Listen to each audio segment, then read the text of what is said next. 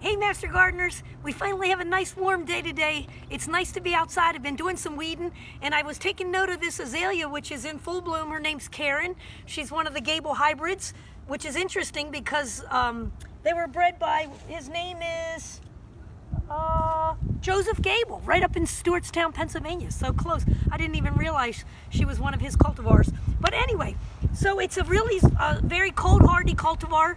That's not why I bought it. I just was in love with the nice little hose-shaped flowers, which makes it beautiful.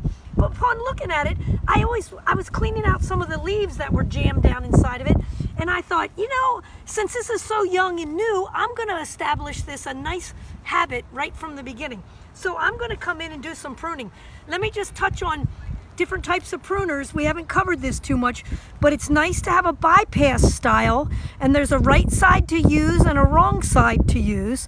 This would be the right side where I can get more of a flush cut, and they're called bypass because one blade passes by the other one. Let me show you the other form that I never recommend unless you're cutting firewood. That's these old anvil pruners, which have a flat platform down in the bottom, and when you use them they crush your stems. So I never use these for pruning purposes on my shrubs. They're just for firewood. So I've got two different ones here. Azalea's kind of hard to get down inside of. I'm going to use a bigger one. I'm actually going to take this whole branch here on the lower left side because it's out of balance right from the beginning. So I'm going to come in here with my heavier duty pruners and I'm going to click down in there, and I took a huge piece off, but it was so low to the ground, and I don't like it when I throw mulch onto my soil and it traps some of the branches underneath.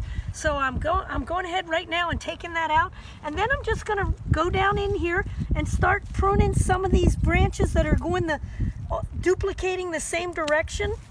So I'm going to take that one out. I got a broken one over here.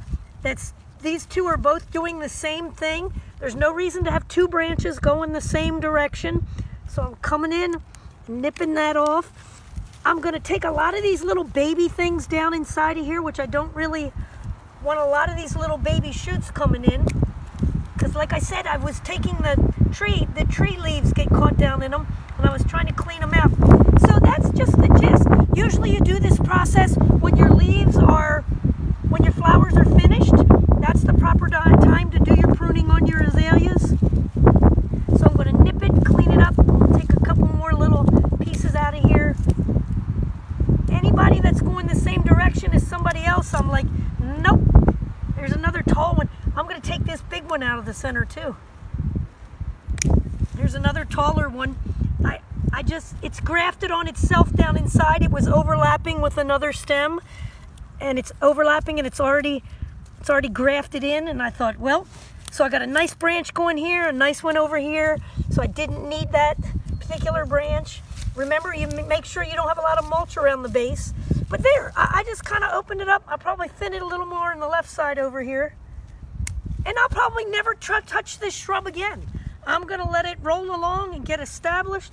I'll take that one off to open it up and thin it and just balance it and keep my nice form.